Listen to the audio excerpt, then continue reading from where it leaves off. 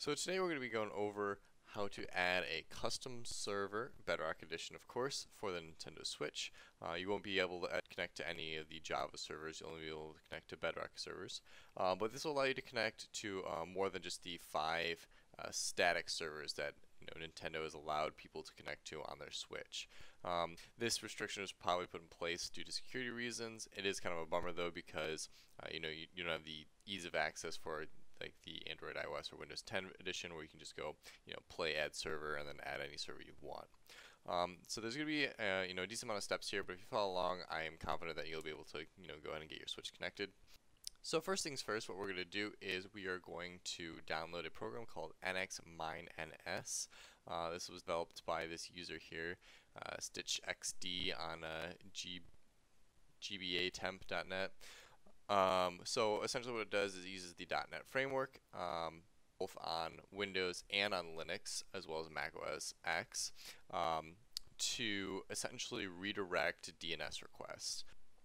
This is kind of just a really easy one-stop command that you can run, on your desktop or laptop, and get it up and going. Some little caveats with this. So the first time setup is going to be a little bit longer. After that, what I'm going to do is kind of walk us through a way to run a batch file that'll make it a one-click sort of solution. Also, after you've gotten connected to the server, what we'll do is we'll go ahead and you can then turn off the computer or the laptop that you have this program running on, and your Switch, you'll be good to go. Every time you go to play Minecraft on a dedicated server that isn't one of the 5 statics provided by Nintendo, you will have to run this program. If you want to use your Switch normally though to play any other game, obviously you don't have to run this program. So if we head over to this user's GitHub, we'll go ahead and find under the releases section here, we have 6 assets. We have 2 source codes, we'll ignore those, and we have 2 versions for Windows, one for OS X and one for Linux. So we're going to go ahead and download the one that most aptly fits your operating system. For me, that's going to be the Windows 64-bit version, so we'll go ahead and click and download this.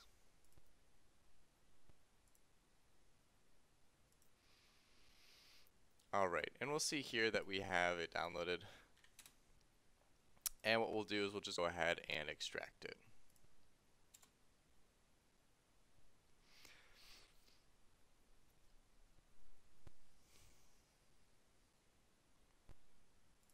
Once it's been extracted, we're going to go ahead and take this folder here that was a result of it being extracted, and we're going to move it to your document.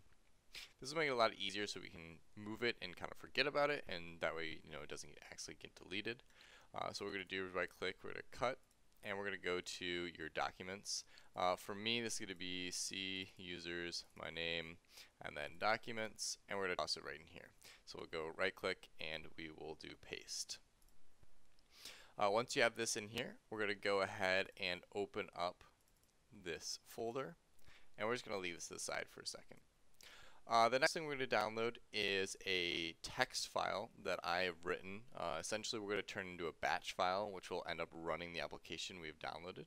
The link to that will be in the description. I'm going to go ahead and get it open though right now. Alright, so once you have this file downloaded, you'll open it up and you'll see that it has my file location to this exe in here, and then it'll also have this field here, dedicated server IP. So what we're going to do is we're going to go back to this publish folder. We're going to right click any one of these files, doesn't matter which one, and go to properties, and we'll go ahead and copy this location. We're going to take this location and replace the first bit here from C all the way to the end slash for publish, and we're just going to replace it with what we copied, and make sure that you have this end slash before nx-ns.exe. So your end result here is the file path, whack, nx-ns.exe, and we'll have dedicated server IP. Alright, so the second part of this is you need to have a dedicated Minecraft Bedrock Edition server IP. Let's say we want to connect to fallentech.tk here. We do need to know the actual IP address of the server and not just the domain name. So what we'll do is we'll just open up command prompt here and we'll just ping the server. I have to remove the port. So we'll have ping fallentech.tk, and we'll see that we get a response from 149.56.107.220. So we'll go ahead and we'll reopen our text file here. So we'll go ahead and reopen this text file here, and we'll go ahead and type in 149.56.107 and 220. Alright, and we'll go ahead and hit File, Save As. We'll change the Save As type to All Files, and we'll save it as Minecraft DNS.bat. And you can save this wherever you want. I'm going to put it on my desktop just to make it easier so I know where it is so I can run it from there. We'll go ahead and click Save. We'll close out of the notepad. We're going to leave the command prompt window open for a second here because we're going to need that in a second. We'll go ahead and open up our bat file and run it. And we can see that it says on this last line here, it looks like we're all set. Set your switch's DNS to the IP of this computer. And the line above it says, starting Minecraft server to redirect all known Minecraft featured servers to 149.56.107.220, which is what we found before. The next thing we need to do, and this is the last step on your computer, is to use your command prompt window over here on the right to find the IP address of your computer. So for example, this will be on your local area network, not your external IP network, or sorry, not your external IP address. So what we'll do is just type in ipconfig, and what we're looking for here is this IPv4 address.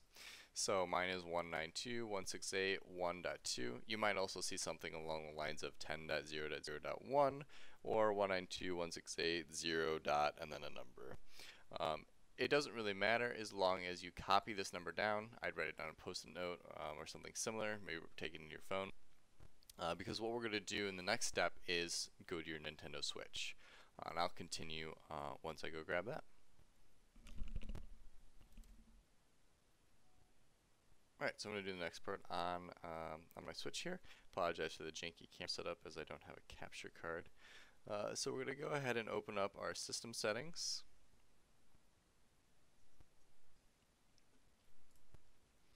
Now from the internet, we're going to go to Internet Settings, this top section here.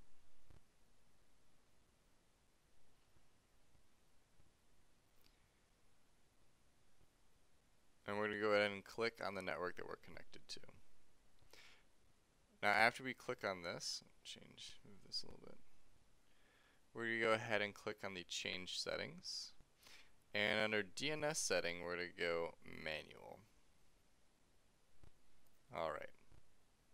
Now for the primary DNS, this is going to be the number that we wrote down before. So for me, this was 192.168.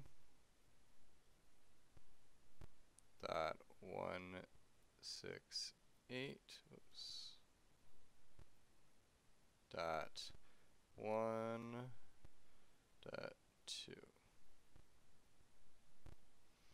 Alright, we'll just double check that I wrote that down correctly. 168.1.2. Alright, gonna click OK.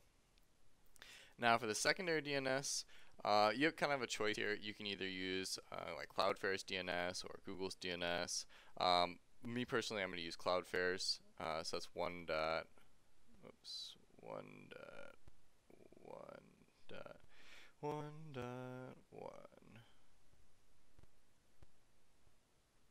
Alright, and go ahead and click OK. And we're going to click Save. And we'll click OK. And then we'll connect to this network. Now, this right here will let you know if you've done it correctly, kind of two different ways. The first way we'll know is if we get this message here, successfully connected, and I'm also going to swap in the video now to my desktop screen again. We'll see a bunch of text pop up here.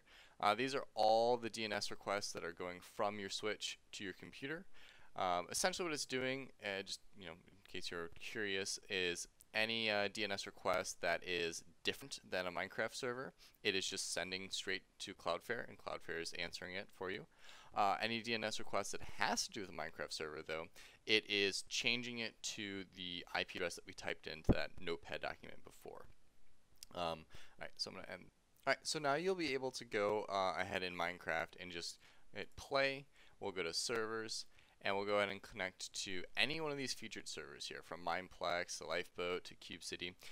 I do not have Minecraft downloaded on my Switch right now, so what I'm going to show you instead is how it should look. Alright, so as you can see, all the servers here, all these featured servers, are showing up exactly the same. Again, I know I'm on Windows PC, but this is what you would see on your Switch. So instead of the server showing up as the Hive or Mineville City, we'll see that in the description here, this is actually Fallen Tech, Prison, Skyblock, etc., which is what we got from that web address before. You're all good to go now. The only thing that you'll have to do in the future is to run that same batch file that for me was on my desktop, so this Minecraft DNS.bat.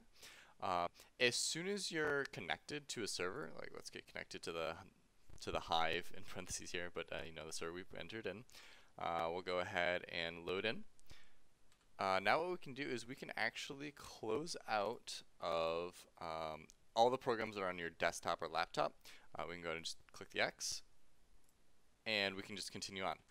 Because essentially all it did initially was connect you to the server. Now that we're connected, we don't have a use for that DNS server or the DNS lookup anymore. So we've taken kind of care of the issue that Nintendo presents when they restrict you to those 5 servers. So this will work for any server you find online that is a Bedrock Edition server. You can also host your own Minecraft servers, Minecraft Bedrock Edition servers, and connect to those. Instead of the external IP address being placed in the batch file, you would replace it instead with the local address of the computer that's running the Minecraft Bedrock Edition. Or let's say a friend is running a Minecraft Bedrock Edition server at their house. They would give you the external IP address to their server, and you would put it right here where we have this other server's address. Kind of going forward in the future, I'm hoping to collaborate with the user who created this program and have the option so that when we're on the server page, we can actually have 5 servers added instead of these default ones. I also want to make it a little bit easier to create that bat file, though I guess if you've already watched this video, you've already gone through and done that work. Otherwise, I mean, if you guys have any questions, feel free to post in the comments. I'll try my best to help you out. But yeah, this kind of adds a solution that unfortunately Nintendo's unable to provide us at this time. Alright, just as a final note here, this program should work for any of the Minecraft Bedrock editions. I know that this GitHub page list that the PlayStation is on here, but I know for a fact that Xbox, Switch, Android, iOS, Windows, they all use the Bedrock edition. I'm not sure if the PlayStation or PS4 uses the Bedrock edition, so it may not work for you. This also allows you to play with any other person on any of those 5 consoles. So if you want to play with an Xbox user and you're on Windows or you're on your Switch, you can all collaborate together now by connecting to the same dedicated server just by using this process outlined here. Yeah, thanks for watching.